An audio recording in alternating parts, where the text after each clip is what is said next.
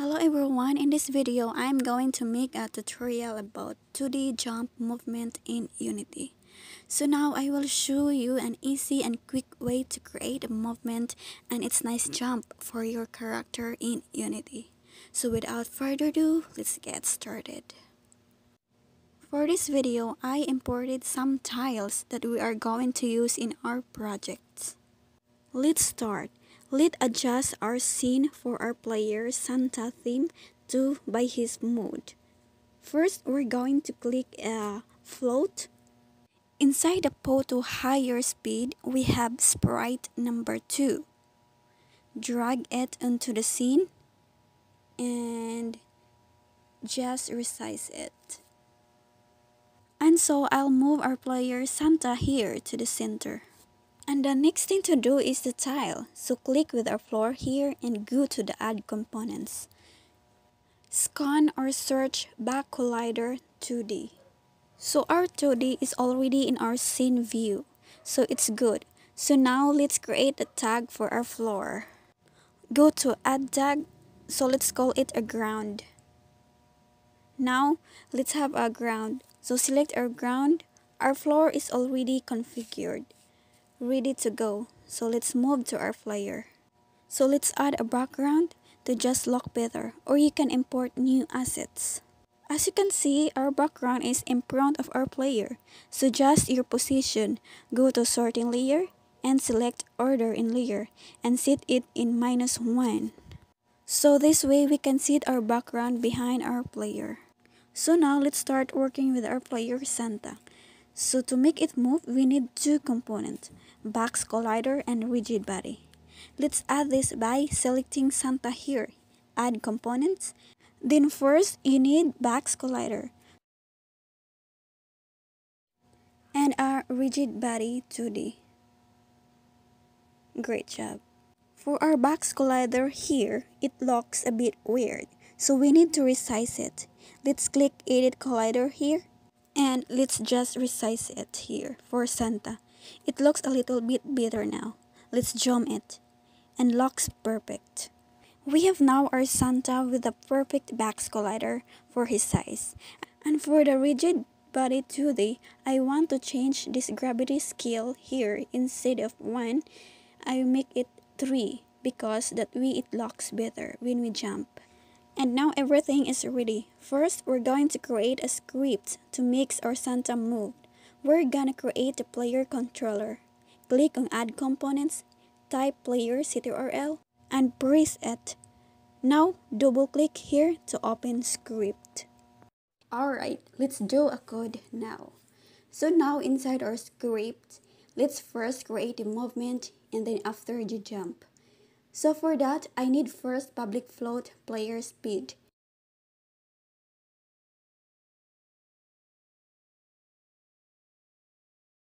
And now a private float move. And here, private rigid body, I will call it RB. And inside our start method, we need to get a component, the rigid body component. For our player, RB equals get component, we're gonna need a rigid body 2D. Just closed here. Perfect. Now we have the rigid body. And inside update first, we're gonna get the input from the keyboard from the user. So move equal that input that get access horizontal capital H. For this, if we press E or left arrow, this variable gonna be -1. And we press D or right arrow, this variable gonna be 1. So now we need to apply the velocity to our rigid body. So it's gonna be rb.velocity equals new vector 2. So position x-axis and y-axis. And on the y-axis, it's gonna be rb.velocity.y. So that means this value we won't change. Now let's check how it works. Let's go back to the Unity. We now have the player speed. Let's give the value of 10 and let's test now. Now I have our player. He's animated on ideal animation. Anything we press E or D left and right, we can see our player movement now. For he's not animated and even not changing the animation. So let's go back to the script and edit those. Back to our script. To change the right rigid value, if move less than 0, transform dot Euler angles equals new vector 3 0 180 and 0. Else if move more than 0, transform do Euler angles equals new vector 3 and leave everything 0. That way our character is gonna be able to face the in run. Now let's start creating the jump. For that we need two variables. We need a public float jump speed, then private ball is jumping. To make our player jump, we need to add force to our rigid body here. Let's create and condition variables. So if input dot get button down, we're gonna call the jump button which in our rigid body in Unity. And jumping is false because we want him to be able to jump only once. Then rb.add force new vector 2 and we're gonna pass the x-axis. It's gonna be the way it is. So rb.velocity.x. And on y-axis we're gonna add the jump speed. And now down here we need is jumping equals true because we don't want him to be able to jump many times.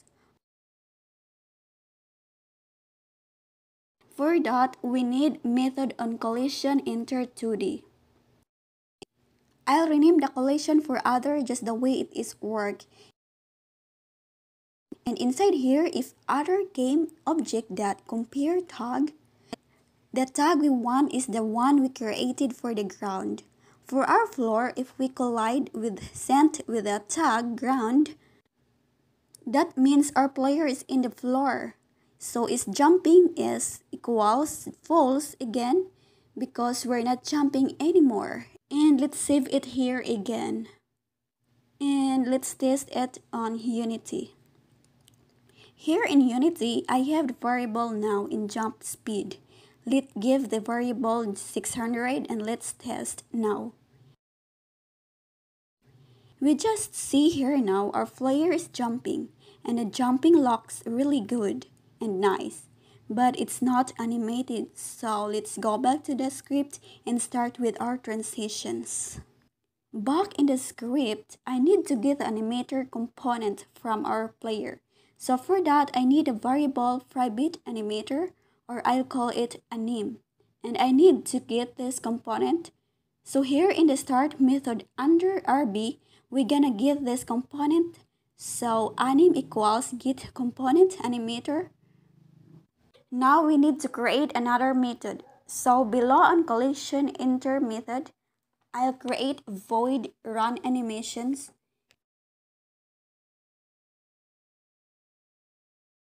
And inside here, I need anim.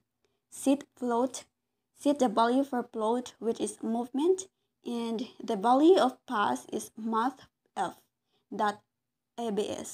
and move. Or variable move, which is gonna be 1 or -1, or with this mathf abs is gonna be always 1. As we set our movement earlier, it is greater than 0.1. So it's gonna be 1 now. So it's freedom animation. And for jumping anim, that set bool is jumping from our animator. And to be able is jumping with, just create from the script. Before it's jumping from the animator, and the second one is from the script. And now the most important thing is to call run animations inside our OPD. Don't forget that, otherwise it won't work. Save it and let's go back. Here in Unity, let's test now. And let's press play. We can see our animation is rigid perfect. But if you notice, there's a bit of delay when you're switching on animations. So let's go inside here, go back to the animator, and on our transitions here, we have to go to the setting and transition directions. And now transitions, let's save this value to 0. After doing that, let's select our animations, jump, and check here in loop time. Let's test again. Great. If you see now our animation is going perfect. Our jump perfect, everything is running perfect. Amazing. So now this is how to move and jump our player. That's really awesome. So that's all guys. Hope this video helps you and thank you for watching. See you in my next one.